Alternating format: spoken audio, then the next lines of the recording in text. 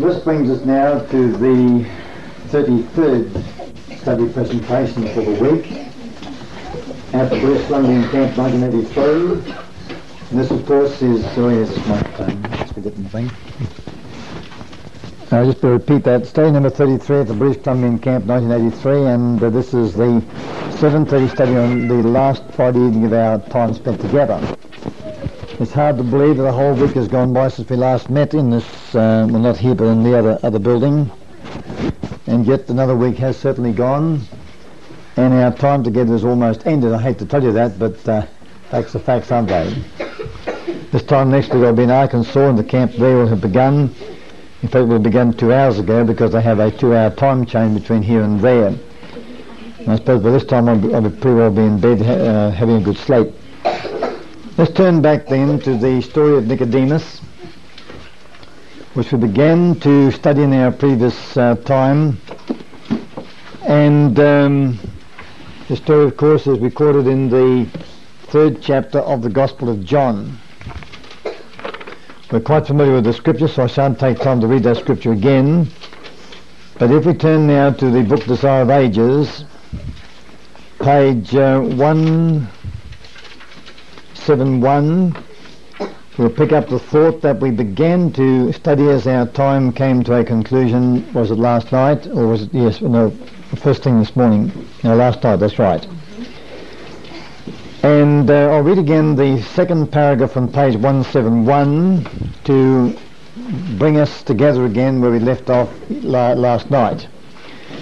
Nicodemus had heard the preaching of John the Baptist concerning repentance and baptism, and pointing the people to one who should baptize with the Holy Spirit.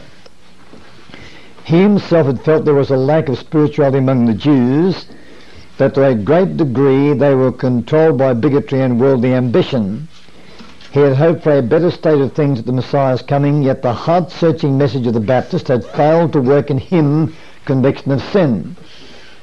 He was a strict Pharisee and prided himself on his good works.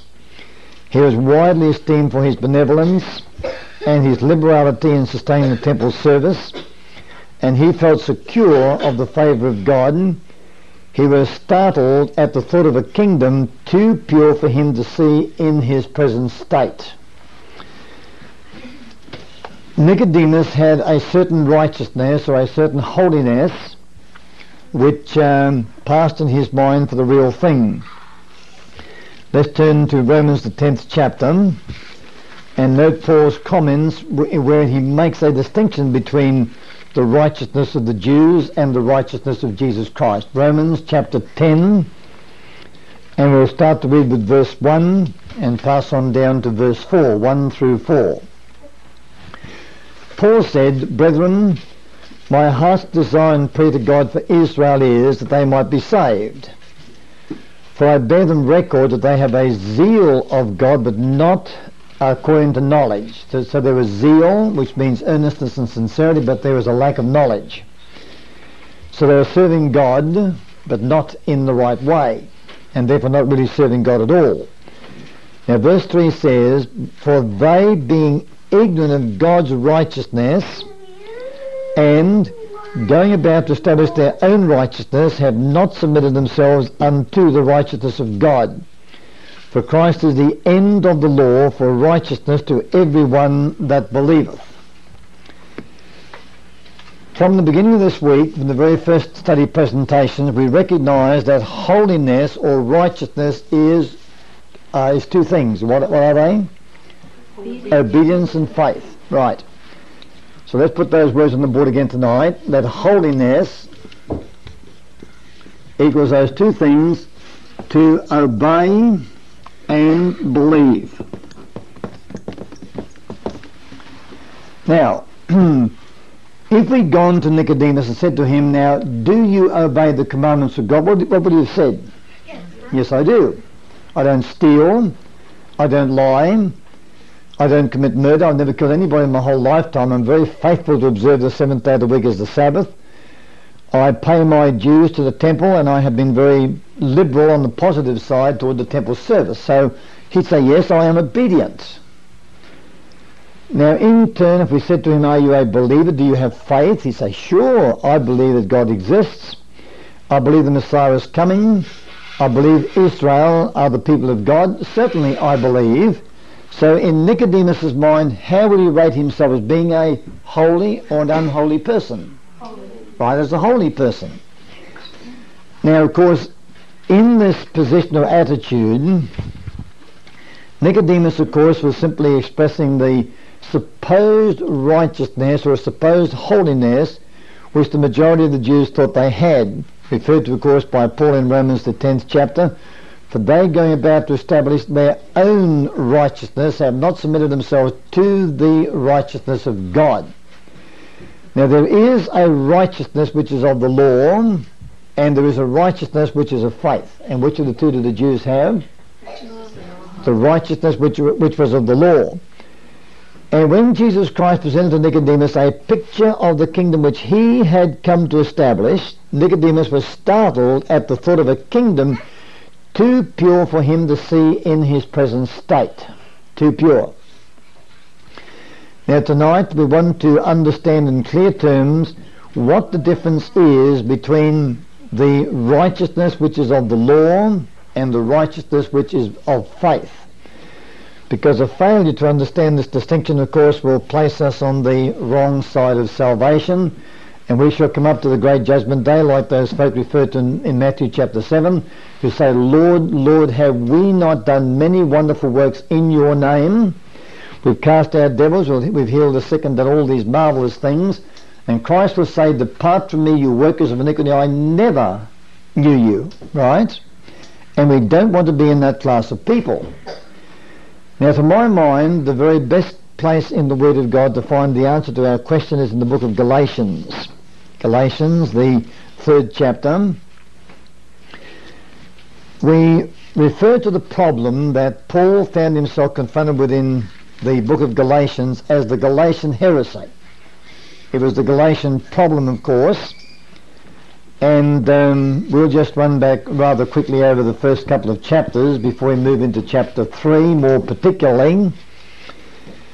And after the salutations given in the first 5 verses of chapter 1, in which Paul, as usual, of course, lays down the principle that God is the source and that Jesus Christ is the great connector and man the dependent receivers, in verse 6 we find Paul saying, I marvel that you are so soon removed from him that called you into the grace of Christ unto another gospel. Before we read any further then, bear in mind that the book of Galatians was written after Paul had established the church in Galatia. He'd gone there, he'd preached the gospel of Jesus Christ, he'd seen those folk delivered from their hedonism, from their errors, from their sins. They'd embraced the truth as it is in Jesus. They obtained a beautiful new experience as a result, but then later they had departed from the experience which they had received and gone back to a legalism. Now I'll explain the term legalism more carefully a little later. Legalism, in short, is man's attempt to obtain righteousness by obeying the law. Whereas, of course, righteousness is a gift from God. It is the indwelling presence of our Saviour's own life. So we pass on then to verse 7, which is not another, it is not another gospel, but there be some that trouble you and would pervert the gospel of Christ. All right, now I don't want to take time to take every verse in this chapter. Paul then goes on to tell how that the gospel that was given to him did not come through any human source whatsoever. And this brings to view the point, or helps us to see the point that was being made this morning about one-man messengers and one-man movements. And the point is, of course, that when God calls an apostle or a messenger, then that man is taught of God and taught by God alone. And Paul makes that point very plain and clear in the last half of the first chapter of the book of Galatians, when he tells how he went to Arabia and that he didn't receive the gospel from Peter or any of the other apostles. But of course they were men who in turn taught the people, so God gave to them that they might in turn give to the people. as chapter 2 verse 2 says, and I went up by revelation and communicated unto them that gospel which I preach among the Gentiles, but privately to them which were of reputation, lest by any means I should run or had run in vain. And now as we move down toward the end of chapter 2, we find Paul begins to give his dissertation on the actual gospel. Verse 16 of chapter 2, knowing that a man is not justified by the works of the law, but by the faith of Jesus Christ, even we have believed in Jesus Christ, that we might be justified by the faith of Christ, and not by the works of the law, for by the works of the law shall no flesh be justified. But if while we seek to be justified by Christ, we ourselves also are found sinners, is therefore Christ the minister of sin? God forbid. For if I build again the thing which I destroyed, I make myself a transgressor. For I through the law am dead to the law, that I might live unto God. I am crucified with Christ, nevertheless I live, yet not I, but Christ liveth in me, and the life which I now live in the flesh I live by the faith of the Son of God, who loved me and gave himself for me. I do not frustrate the grace of God, for if righteousness is come by the law, then Christ is dead in vain. Right, now let's go back to Desire of Ages, page 172 for a moment. And there's a very important paragraph on this page. It's the first main paragraph, incidentally. And we'll just read it through and pick up one particular sentence in this paragraph, which will help us to understand the book of Galatians even better. Jesus continued, that which is born of the flesh is flesh, and that which is born of the Spirit is spirit. By nature the heart is evil, and who can bring a clean thing out of an unclean? What's the answer? Not one. Job 14 verse 4. No human invention can find a remedy for the sinning soul. The carnal mind is enmity against God, for it is not subject to the law of God, neither indeed can be. Out of the heart proceed evil thoughts, murders, adulteries, fornications, thefts, false witnesses, blasphemies. The fountain of the heart must be purified before the streams can become pure.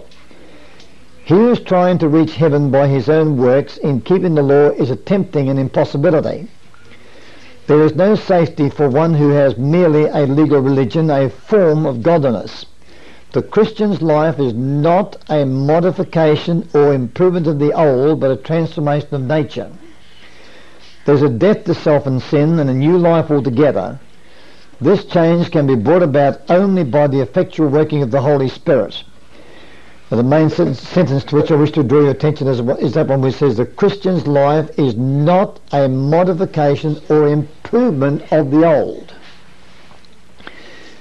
Now, when this statement denies that the Christian's life is a modified improvement of the old, does not this infer that there are such things as modified improvements of the old? Right, there are such things, but that's not the Christian life, as the statement now plainly says. Now let's lay on the board tonight the difference between these two things, if we can. On this side we have a modified improvement of the old. Over here we have the new. Now, as the statement said, as the scriptures of course verify very, very plainly and strongly, every one of us is born, we are born with an evil nature which in the scriptures is likened to a thorn bush. And of course a thorn bush has only the capacity for producing thorns. However, it is possible to make a modified improvement of a thorn bush by meticulously going around the bush and snipping off every single one of its thorns. Now, is that an improvement? Next time you pass the thorn bush, it doesn't tear your clothes anymore, does it? And if, for instance, you could go to blackberry bushes without any thorns on them, would that be a modified improvement of a thorn bush? It'd be much more pleasant picking, wouldn't it, than be snagged by those thorns all the time. So it is possible to have a modified improvement of a thorn bush, but remember this, when you improve the thorn bush, it is still a thorn bush, and as such has no capacity for the production of apples or pears or grapes or anything really worthwhile our eating. Now when a person, of course, ignores the principle that there must be an eradication of the old and the establishment of the new before we can begin to live the Christian life, then they devote their lives, of course, to working on the old and trying to bring out of a heart of hatred, for instance, a life of love, and that's an impossibility. The fountain of the heart must be purified before the streams can become pure. And so when Paul said a man is not justified by the works of the law, but by the faith of Jesus Christ, then before we found the truth about the new birth experience, we looked to our works and we said, now I have all these good works in my life. I love to study the Bible. I love to go to church on the Sabbath day. I don't do the things the worldly folk do. I don't have their amusements and sins and so forth. So we looked at what we did in our lives, and those works or deeds were the assurance to us that we were on the road to heaven, right or wrong. Remember those days? Right. And that's what Nicodemus was doing, wasn't he? He was looking at his works and saying, I do this and that and the other thing, and those works in his life were his assurance of salvation. But today, what do we look at as the assurance of our pathway to heaven? The presence in us of a new life altogether in the place of the old life. That today is the thing that we look to as the assurance that we're on the road to heaven. So a man is not justified by the works of the law, but by faith in Jesus Christ, by which faith we receive a new life altogether. So let's move on now to Galatians 3 verse 19. To help us to understand this point better, Paul then asks the question, wherefore then serveth the law? In other words, we're not justified by the law. What is the purpose of the law? And of course he's referring to the 10 Commandments as given upon Mount Sinai. And he says, it was added because of transgression till the seed should come to whom the promise was made, and it was ordained by angels in the hand of a mediator. Very good. Now let's look now at what the scripture is saying.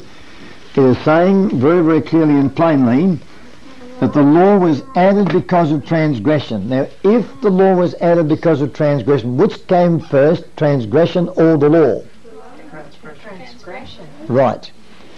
Now, of course, you may tend to say the law came first because of your Adventist training, whereby it was emphasized to our minds that the law is eternally pre-existent in the past and eternally existent in the future, which is true in a certain sense. But according to this verse, the message of this verse says that the law was added because of transgression, and therefore transgression came first, and then the law was added because of that transgression. We'll of course unravel this puzzle in just a few moments. Now I think that we're all clear, are we not, on the fact that the law referred to in Galatians 3:19 is in fact the moral law of 10 Commandments as given upon Mount Sinai. There should be no question about that in our minds at the present time. Now this law then has a limited period of activity. First of all, there entered sin, then the law was added, and there's the schoolmaster. Perhaps we should read that verse right now. The verse in Galatians, the 3rd chapter and verse 24. Wherefore the law was our schoolmaster to bring us unto Christ, that we might be justified by faith. But after that faith is come, we are no longer under a schoolmaster. So this law then was the schoolmaster which brings us to Jesus Christ. And of course Jesus Christ is the seed referred to back in verse 19. And so when that law has fulfilled that office or work, then that is the end of its purpose, and it no longer exists as far as the true Christian is concerned. So we have now a moral law with a very, very limited duration of service. It doesn't go on forever and ever in the future, nor does it go back into the past forever and ever either. Now, to help us to appreciate this and to reconcile this with the statements which do talk about the law going on forever, let's turn back to 2 Corinthians chapter 3. 2 Corinthians chapter 3, and we'll start with verse 1. Now my purpose, of course, in this presentation on the general theme of holiness, which we've been pursuing during the week, is to demonstrate the difference between that which men regard as holiness and that which is in fact holiness. And of course the discourse of Christ to Nicodemus was a very, very clear revelation of the false kind, as Christ tried to lead him and did succeed in leading him into a true experience of righteousness or holiness. So now we come to 2 Corinthians chapter 3, and we read these words.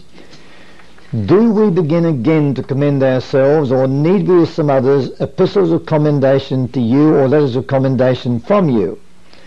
You are our epistle, written in our hearts, known and read of all men. I'd like you to notice the emphasis Paul places upon what they were rather than what they were doing. He says you are, not you do, but you are something. Let's go on and see now what they were, because by his saying this, we recognize that Paul regarded the law as being a picture of themselves in a certain state of or condition. Now verse 3, forasmuch as you are manifestly declared to be the epistle of Christ, ministered by us, written not with ink, but with the Spirit of the living God, not in tables of stone, but in fleshy tables of the heart. When Paul made reference to tables of stone, what was he obviously referring to? The Ten Commandments as given back on Mount Sinai, wasn't he? What else? Okay. Now he says you are not written in tables of stone, but you're written in the fleshy tables of the heart. So this means then that when Paul thought in terms of the two tables of stone as they were given back at Mount Sinai, with the words of the law written on those two tables as they were, then Paul saw that as a picture of people as they were down upon this earth with stony hearts. And we know, of course, that in the book of Ezekiel, the Lord says, thou wilt take the stony heart out of your flesh. So stoniness then was a picture of the spiritual condition of the people down upon this earth. And so when God brought Israel to Mount Sinai, the mountain out there in the desert, manifested his glory upon that mount, and gave them that law, he gave them a picture of what they themselves were, and called upon them to recognize their need to move away from that which they were to something which was living, alive, vital and productive. And that which was alive and productive, of course, is referred to as living or fleshy tables of the heart. Right, so let's now draw the heart here, and this of course was the fleshy tables of the heart on which the law of God was to be written in the place of the dead cold tables of stone. If we go a little further in the same chapter, we'll find that the same thought of the law being something dead and cold is developed by Paul himself. We read now from verse 4 down to verse 7.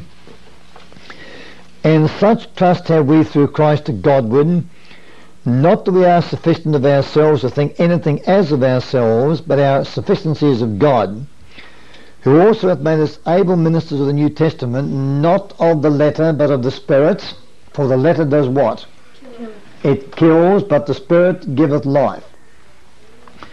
But if the ministration of death, written and engraven in stones, was glorious, so that the children of Israel could not steadfastly behold the face of Moses for the glory of his countenance, which glory was to be done away. Now verse 7 said, but if the ministration of death, now what ministration of death? The one written where? In tables of stone, which could only do what? The Ten Commandments. Now he says that was a ministration of death, not a ministration of life. And that ministration of death was glorious because it did fulfill a very important function in the salvation of mankind. But unfortunately, Satan has been very successful in perverting the role of the two tables of stone. Let's go back now to the story of mankind, the background to this particular presentation of two tables of stone, which ought never to have been given to the people at any time in human history. It was only given or added in that form because of transgression. The sin of the people necessitated the presentation of that law in that form. Let's turn, for instance, to 1 Timothy chapter 1, where Paul makes a very important point in regard to the Ten Commandment law, and he speaks in these terms. Let's take 1 Timothy chapter 1, verse 8, 9 and 10, where he says, "But we know that the law is good if a man use it lawfully, knowing this, that the law is not made for a righteous man." The law is not made for a righteous man. Now, why not? Because a righteous man doesn't need it. Who's it made for then? But for the lawless and disobedient, for the ungodly and for sinners, for unholy and profane, for murderers of fathers and murderers of mothers, for manslayers, for whoremongers, for them that defile themselves with mankind, for men stealers, for liars, for perjured persons, and if there be any other thing that is contrary to sound doctrine, according to the glorious gospel of the blessed God, which was committed to my trust. So for whom then was the Ten Commandment law made? Lawbreakers, right? Now let's think of the matter on this wise. Let's suppose now that we're thinking in terms of a person within whom the spirit of obedience has been established. And the spirit of obedience is also the spirit of love and the spirit of forgiveness. And the person who has in him the love of God will love as God loves. And remember the text we read back in John, the 15th chapter, where Jesus said that we are to love each other as he loves us, right? As he loves us. Now Jesus Christ loved us so much that he would come down and give only good in return for evil, finally giving even his own life as a sacrifice to save perishing mankind. Now consider a person who has in him the love of God, the actual love of God, the spirit of that love, that mighty redeeming power. Now that person literally loves his worst enemy. And he loves his worst enemy so much that he returns him only good for evil, that he prays for him, that he blesses him, he does all in his power to help and advance that person. In fact, if we go back to Matthew chapter 5, we can read the exact words of Jesus Christ describing the experience of a person in whom the love of God is established. Jesus said in verse 43 and verse 44, You have heard that it hath been said, Thou shalt love thy neighbour and hate thine enemy. But I say unto you, love your enemies, bless them that curse you, do good to them that hate you, and pray for them which despitefully use you and persecute you, that you may be the children of your Father which is in heaven, for he maketh his sun to rise on the evil and on the good, and sendeth rain on the just and on the unjust. For if you love them which love you, what reward have you? Do not even the publicans the same? And if you salute your brethren only, what do you more than others? Do not even the publicans so? Be therefore perfect, even as your Father which is in heaven is perfect. Now, if a person is living out that instruction from a spirit of obedience, in other words, if he loves his enemy from the very depths of his heart, and he's totally preoccupied with doing good things to his enemy, then what need does that man have to be told, thou shalt not kill him? What need is there? There's no need, because that man's possessed with an entirely different kind of spirit altogether. Fred, what was the text you just read? Matthew 5, verse 43 and 43 to 48. Matthew 5, 43 to 48. To make the illustration a little simpler, you might not have quite gotten the point there, I don't think. I think every person in this room is a non-smoker, and if you were to take a trip to Australia or to Europe, or even across the United States of America or Canada, you'd find a sign in the aircraft toilets or washroom which says no smoking in the aircraft washrooms. Now you would go there, or I would go there, and we would not smoke in the aircraft washrooms. Now why? Because the sign said don't smoke? No. Why wouldn't we smoke there? because it's not in us to smoke, okay? But another person goes there who is a smoker, and he doesn't smoke in the washroom either. So why doesn't he smoke? Because he doesn't want to? Because the sign says, thou shalt not smoke. So, in the case of one person who already has the sinfulness in him, that person requires the thou shalt not law to stop him from doing what in himself he wants to do, right? And all thou shalt not laws, that is negative laws, thou shalt not kill, thou shalt not steal, thou shalt not lie, and so forth, are designed to curb the person in whom is a disposition to do those things from doing those things, right? That's the purpose of the thou shalt not laws. And of course, the result is that that person does produce a certain kind of righteousness, a certain kind of obedience. He doesn't go around murdering people, he doesn't go around stealing other folks' property, and he's called a law-abiding citizen, isn't he? But, and of course, there is a holding down of crime to a certain level in the country, but if you took away today from Canada or the United States of America or Australia or Europe, any other country in the world for that matter, if you took away the restraining thou shalt not laws, you suddenly find that Mr. law-abiding citizen wasn't so law-abiding after all. And there'd be millions more murders and millions more robberies if those laws were removed.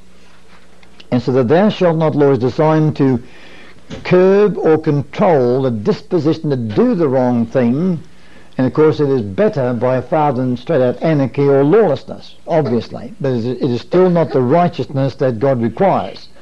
And in the case of Nicodemus, not only he didn't do wrong simply because the law said thou shalt not do it. He was concerned with going another step beyond that, and by the keeping of that law he hoped to inherit a place in the eternal kingdom. He hoped to have eternal life. So he had an extra motivation. Beyond the fear of punishment, there was also the hope of eternal reward. There was a further motivation in this respect, and that hope of eternal reward plus the fear of punishment led him to be a law keeper. But is that the kind of motivation that God is looking for in his people? No, it's not. He wants the people to obey the law from within themselves. Now if we go back now to Adam and Eve in the Garden of Eden, and let me just quickly review some of the points we learned back in the Character of God studies. Now God gave to Adam and Eve as a love gift the beautiful gift of life, and that was a love gift to them which has been handed on to us. He gave them the love gift of a home in the form of the Garden of Eden. He gave them the love gift of powers by which they could enjoy living and fulfill desires and ambitions and so forth. And he gave them law. I'm not talking about the Ten Commandments now, because the moral law really is thou shalt love the Lord thy God with all thy heart, with all thy soul, all thy mind, and thy neighbour as thyself. That's a very positive outgoing statement, and it is the great law of love which binds together the hearts of all God's creatures throughout the universe. And when you truly love the Lord your God and your neighbour as yourself, you will be a threat to nobody, because then you'll do good to that person and not evil. Now, the law was given not as a life giver, but as a life preserver.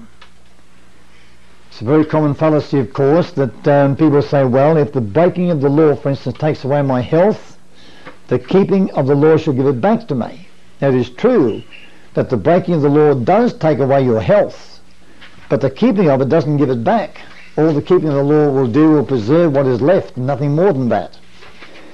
Let me, for instance, just briefly mention, for the sake of those who haven't heard it before, we recognise, of course, that the breaking of the law, let's think in terms of health, because health is life, that the breaking of the laws of health do cause us to lose our well-being and smites us with disease and various troubles. And it's now become a recognised fact, or it's becoming more and more a recognised fact, even by doctors out there in the world generally speaking, that there is a relationship between the way in which we live and the quality of life which we have. Those folk who pay no regard to their health and eat and drink as they please and so forth, and have very bad habits of living, suffer, of course, by the infection of diseases and so forth. It's now become well and truly recognised that there's a relationship between smoking and lung cancer, and these things are quite plainly seen. So therefore the breaking of the law is a life taker. The broken law is a life taker. Now if the broken law is a life taker, the question then arises, what is the unbroken law? It is a life preserver, because you've learned better. You say that. But until you have been taught better, people will always come back and say it is a life giver. But obedience is not a life giver, because God alone is the life giver. And therefore the law was given as a life preserver.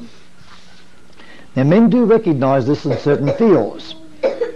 For instance, when I took pilot training, the instructors were very diligent to relate to me the association between obeying the laws of flight on the one side and staying alive on the other side. They talked about approach speeds and takeoff speeds and stall speeds and all these various other things that go with flying.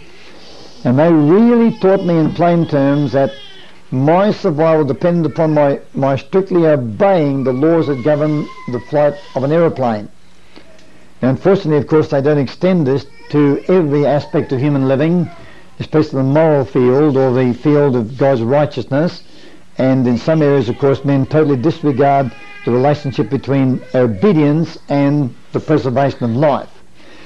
Now, very naturally, of course, when men broke that law, or they threw away their life preserver, then, of course, they now found themselves faced with death, but worse than, along with that facing of death, there entered into them another spirit. And that was the most serious thing. There entered into them then another spirit, and what have we been calling that spirit during the week? Right, the spirit of disobedience. And that now entered into mankind, and the presence of that spirit in mankind needed to be curbed or controlled before it completely destroyed mankind. And so to curb and control that spirit, what did God then give? He gave a new version of the law, which finally appeared upon Mount Sinai in the form of the Ten Commandments, of administration of death. And that law was a law which says to that evil spirit, thou shalt not do what you want to do. Right? And that was the purpose. That was the first purpose of that law, to reveal, to curb or control this evil spirit of disobedience which was now in that person. And of course that law involved the use of force, the threat of punishments and so forth. And going back to home government, which we talked about during the week earlier, we recognise that before we learnt the principle that the child must have put into him or her the spirit, a new spirit, or the spirit of obedience, then the other spirit was there, the spirit of disobedience. And we have to keep saying, don't do this, don't do that, stop doing that. How often you hear parents doing this, don't you? They say to the child, don't do this, don't do that, stop, stop, stop, stop. And the poor harassed child becomes so frustrated and annoyed by this continual negative kind of training that he rebels against it more and more. Right? And of course the parent has to use force in order to enforce this control of the child, so the child cannot do what that child wants to do. And it's surprising how early in his life's history a child will say, just wait. He says to himself first of all, and then in defiance to his parents, just wait till I'm 17 or 18 and I'll do what I want to do. I remember a case of a boy of about, I think about 7 or 8 years of age down in Australia recently. His poor frustrated parents had tried so hard to get this rebellious child to behave himself reasonably, and he said, okay, I'll do it today because I have to, but wait till I'm 17, I'll do what I jolly well please. At 7 years of age he was saying that.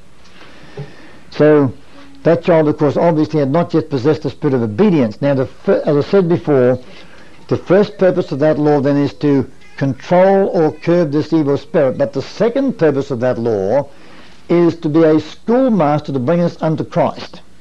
Now, how does this glorious ministry take place? As we come to understand the role of that law says to us, the soul that sinneth it shall die, and that law paints a picture before us of what we are, and what we are is already death, because that stone is dead. Stone is unproductive. You can't get blood out of a stone and you can't get grass out of a stone either, let alone fruit trees and things that are really worth having. So therefore, stone doesn't grow anything. It's like trying to plant plants on the concrete path out there. They're just simply going to die for want of soil and for want of water and so forth and so on. So as that law then demonstrates to us, even when we try and obey it, and we try and keep it, the fact still remains that in us is this evil spirit, in us is death, the spirit of disobedience, and as we see that law telling us that we are doomed to die, that the law says you belong to me, and I'm going to have you eventually, I'm going to have your flesh and blood body eventually, then that leads us then to look to Jesus Christ as the life giver. We need to come back, and there must be, in the beginning of course there was the work of creation, and what now is needed of course is the work of recreation. And what does recreation mean? It means creation all over again, doesn't it? A repeat. That little prefix means back or again, or the same thing which was there in the first case, brought back again. In other words, we need to be brought now by the schoolmaster to the life giver. And who is the life giver? Right, Jesus Christ is the life giver. He is the divine seed, and now he will give us back the life which was lost back there in the Garden of Eden. Now, the moment that life is given back to us, then that life needs a life preserver. And what is that life preserver? The law, right? That life preserver then is the law, which now has the same function here as it had back in the Garden of Eden. Exactly. But this law is not a law which goes around and says, thou shalt not. Now, do you suppose, for instance, that back in the Garden of Eden, nailed to trees here and there was a sign saying, thanks for not smoking? Of course not. And you think that God said to Adam, now look, make sure you don't kill your wife. Thou shalt not kill your wife. Did he say those things to Adam? Of course not. Because there was no need to. There was no disposition. There was no spirit in them to do those kinds of things, and therefore they did not need a law which said, thou shalt not, thou shalt not, thou shalt not. And after all said and done, what is more depressing than to have yourself surrounded by laws which tell you not to do what you want to do, what in your nature you desire to do?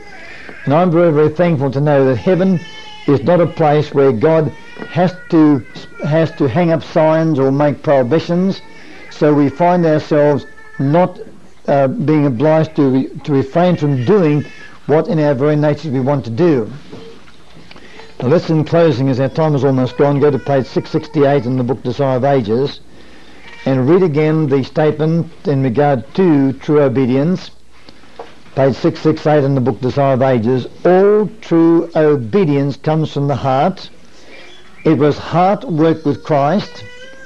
And if we consent, he will so identify himself with our thoughts and aims, so blend our minds and hearts into conformity to his will, that when obeying him, we shall be but carrying out our own impulses.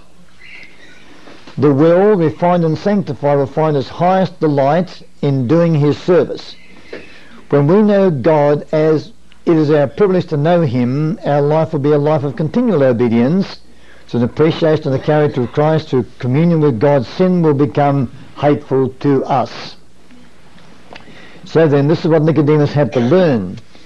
He had to learn that his punctilious and careful observance of the thou shalt not aspects of the law was not the kind of heart obedience that God was looking for, that he needed to have implanted in him another spirit, that the law was to be a schoolmaster which was to bring him back to Jesus Christ, so he could again receive the life which he's lost through Adam back in the Garden of Eden, and that he needed the life giver to put into him the new spirit. So he had the new spirit, the spirit of obedience, in the place of the spirit of disobedience. And we stop at this point as our time is now gone. We'll continue the study as we come back together again tomorrow morning. Are there any questions that you'd like to ask in respect to this presentation this evening?